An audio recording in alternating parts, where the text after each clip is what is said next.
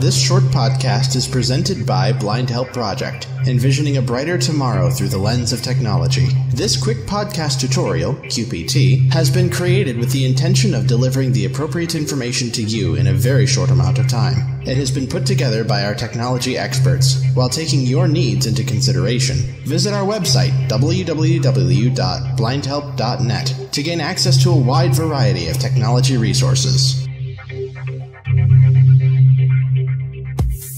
Salam listeners, here I am from Blind Help Project with a quick podcast tutorial. In this QPT, we'll talk about an Android app named Auto Speaker. This is a tool for automatic transfer between normal mode and speaker mode during a call. Let's straight dive into it. On its very top, there is a checkbox. This is the toggle of this app, means this app will only work when it is checked, and it can stay silently in your phone when you unchecked it. Next, there is a setting heading, means all the settings of this app are below. If this option is checked, the speaker mode will automatically turn on when you move your phone away from your ear, and when you move your phone back to your ear, the normal mode will be activated.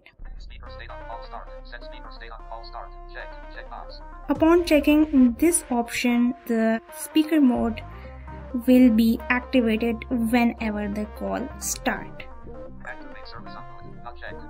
This option will activate this service every time when your phone gets restarted. Double tapping here will open a pop-up where you can adjust the sensitivity of the sensor. If the modes are changing very often, and even if you don't want them, then you can adjust the sensitivity according to your need.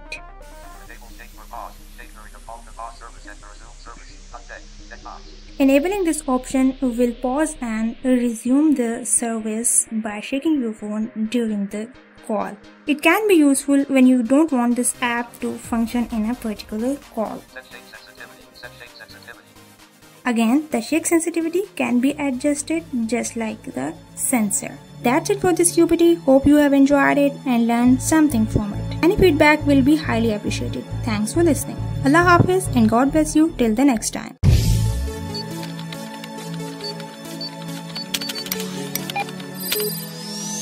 Thank you for listening to this QPT. We hope that you found it to be a valuable experience, and we look forward to serving you again in the future.